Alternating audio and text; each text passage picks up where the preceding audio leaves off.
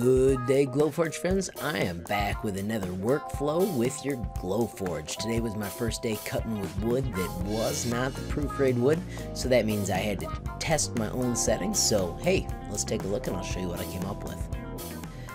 The first technique I used was kind of silly. I went to a text decoration website and I just typed in the words Master Craftsman, and then I fiddled around with their little settings to get this cool design. I used my own screen capture called DuckLink to grab a quick screenshot of it, made sure I shut off the border because I only want the words, and I hit save.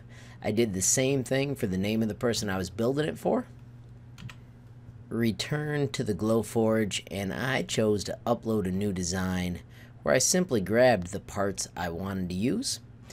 I've got them stored in my screenshots folder, search by today's date, and let's grab the groovy little snap. There's the Master Craftsman. After a moment it appears, and you can see I've left the piece of wood that I already cut. So once you've got your part in place, you can see that is where I had that set, then you have to enter the settings. Now since I'm not using proof grade, I need to go to manual. And then I chose today to work at 400, and I chose, since I'm cutting some hardwood, to use 30. The best thing I can tell you about these numbers is you need to go to the owner's forum and read through all the facts, support, tips, and tricks, and then move through the categories. I like the one beyond the manual. I like beyond the manual because that's where you get to push the limits and explore with non-proof grade materials. So you can see here my hardwood cut really nifty. Like I said, 430. I did the same thing for this one. This is the second type of project. So this was a whole different project, and let me show you how I did it. First step was to go to your Google Drive. If you don't have one, you should get one. And when you hit New, go to More and find Google Drawings.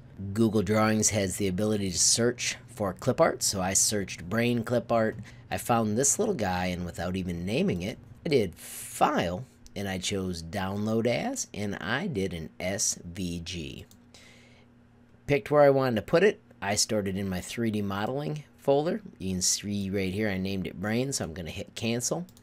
And then I did the same thing, but I inserted some nifty word art. You can put whatever words you would like. I chose the word power because I'm doing one about our growth mindset.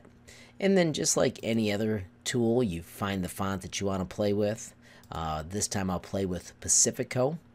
And the same thing, you can stretch it out however you want. When you're happy though, just do File, Download As, and make it an SVG. Save it to the same spot. I've already done that, so I'm just going to take you to the workflow and show you how to use it. I'm going to click on the old part, and I did these in two separate steps. So first I created this one, and then I created this one. When I chose Add Artwork, once again I had to upload. Told you I stored it in the 3D modeling folder, so I'm going to track that down. Do the same date modified today to help find it. And then I brought in each of these three pieces, the Power of Yet and Brain. Once again, there's a pause as they load. And then this gets a little fancy. You can see here that it looks like two pieces instead of one. So we don't want these lines, so we click on this one and just choose Ignore. So that piece does not count. This piece will count. I'm going to click Manual. I'm going to set it to 400 again because that just seems to be the number that I like at the moment. I want my artwork. I'm going to just try 25. And you could pick between Convert to Dots or Vector Patterns. I stayed with Convert to Dots, and I did 2 passes with this. I'm going to click back here and I'm going to move it to where it goes. You can see that I shrunk it quite a bit, and that's one of the nice things about using an SVG is you don't lose as much quality when you shrink it. I'm going to use the hand to move so I've got it placed where I want. Go back to the pick tool and see if I can get him as close as he was to the original design. Now I'm going to bring in the power. Once again, add artwork, upload, date modified because it's fast. This time I'll bring in of yet. Gotta wait for it. Same issue with of yet, except now there's 3 pieces. There's an outline, there's an inside, and there's the part that we definitely don't want. That gets an ignore. I chose to do my outline deeper, so I gave it 2 passes. I let it go at 500 because it was just a simple outline, and I chose 35. The power of yet, manual, I wanted to do 400. And then I did this one at 25 so that it was a little bit lighter. And only 1 pass. Click back over here, zoom out so I can see it. And now I can shrink it and put it where it belongs. Let's bring it back up where it goes. Close enough, you get the idea. And then I had to do the same thing with the last piece. Let's bring it in, upload, date modified.